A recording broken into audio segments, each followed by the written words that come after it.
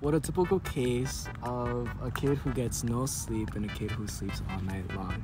It's really typical in school to see kids not working because they're drowsy or they're sleepy or they feel unmotivated. And there's other cases where kids are always doing their work in class and they're always on time and they're really punctual. That's because one kid doesn't get enough sleep and the other one sleeps all night long. All right, guys, time for lunch. You're free to go.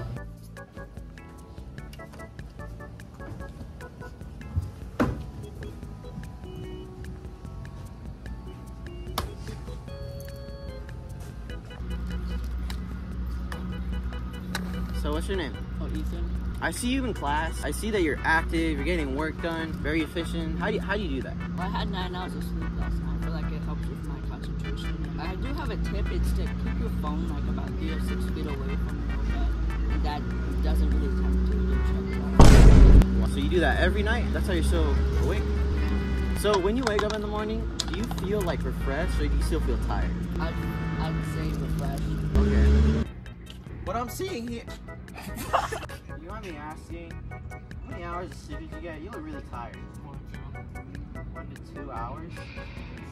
Minutes?